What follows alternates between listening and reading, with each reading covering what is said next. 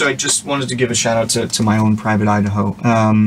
We saw this film projected about a month ago, and I had never seen River Phoenix on the big screen. And there are some scenes in this film. It's the first time I've really been excited by acting in like a few months or something. There was just like the scene by the fire when they're on the road and he kind of confesses to Keanu's character that he feels something for him. I mean, for me, I could love someone even if I, wasn't paid for it.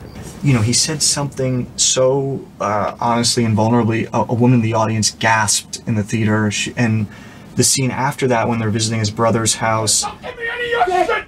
I don't want to hear any of your shit! Don't talk to me like that! There was something so intimate, it was like we shouldn't be watching this.